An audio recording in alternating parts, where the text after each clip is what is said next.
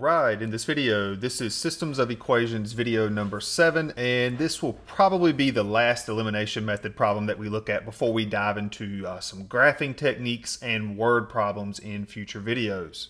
If you have not had a chance, I encourage you to watch video number 5 and 6 where we talk about the elimination method there as well. As a matter of fact, it's the same example in 5 and 6. We are doing a completely different example in video number 7.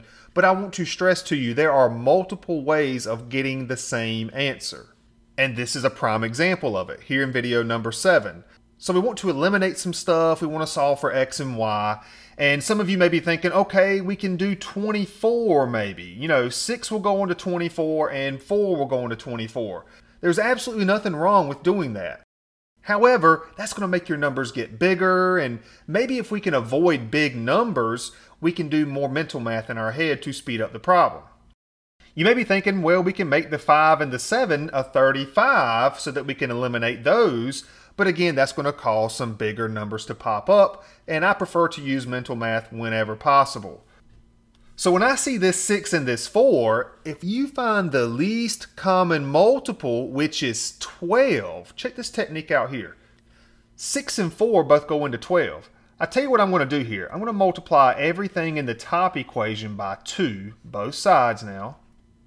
And this piece over here will give us 12x plus 10y. I am distributing that 2 to both terms, and this is equal to 30. So, you know, that's a little bit of mental math, not really big numbers here. Now in this second equation, I want to multiply by -3, and you may wonder why. Again, I encourage you to go back and watch video 5 and 6, but look at what's going to happen here. Why did I pick a -3? -3 times 4x is -12x. Boom. These are going to get eliminated right here in a moment. Then if we take -3 times 7y, that's -21y, and this is going to be equal to a -90. 30 times a -3. Now, I didn't even mention this at the beginning of the video, but did somebody say fractions? Here's what's about to happen. When we eliminate our x's here, we have 10y minus 21y. And if we work this out, combining like terms, we get -11y. This is equal to 30 minus 90, that's -60. Let's get y by itself by dividing both sides by -11, and our final answer for y, totally simplified, is 60 over 11. A negative divided by a negative is a positive. So there's one of our answers, and notice now we do have some fractions popping up. So now let's take this 60 over 11. Let's brush up on our pencil and paper skills of working with fractions, and let's find x. We got to find x.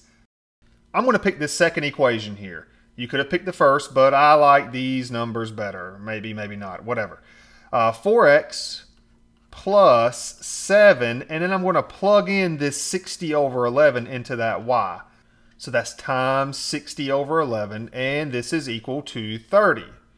And now we need to solve for x. Bringing down our 4x plus 7 times 60 over 11.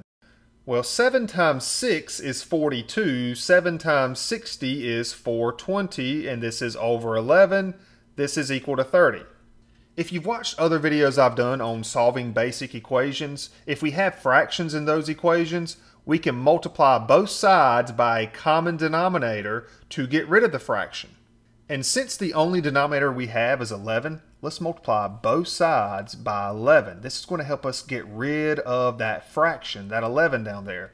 Totally optional here, but this is how I prefer to solve them.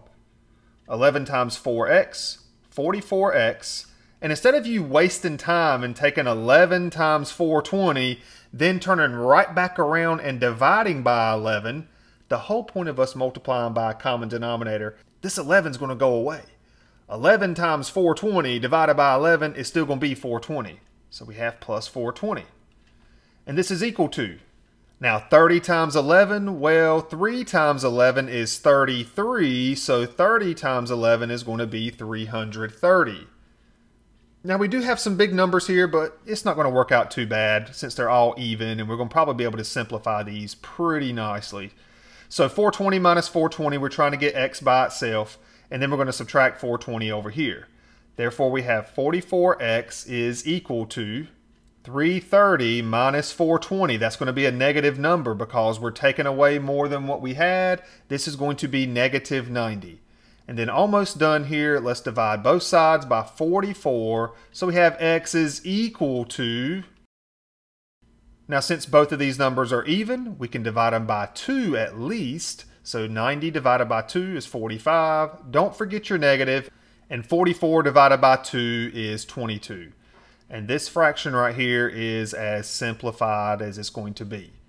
Therefore, our solution here, did somebody say fractions? Check this out. We have a fraction for x and a fraction for y. And now we could check this by plugging everything back in. And since we are approaching the end of our series where we're doing the basic techniques of substitution and elimination, in future videos we will be incorporating some calculator techniques here. And I'm just going to use the calculator here to check and make sure that these two values satisfy both equations. And here I've typed in that first equation up here, 6 times x, so that's 6 times that x value that we got a moment ago, plus 5y, so plus 5 times the y value, and notice we do get 15. Fantastic. And then lastly, I've taken this second equation, 4x plus 7y, and check out what we get. We get 30. Now, checking your work pencil and paper here would add another 5 or 10 minutes to this video, I'm sure. So I just wanted to bring up the calculator, let you know that some of those videos are coming up in the future. Depending on when you're watching this, they may already be available. If you have any questions, leave a comment below. And that's it for this video. I hope it helped.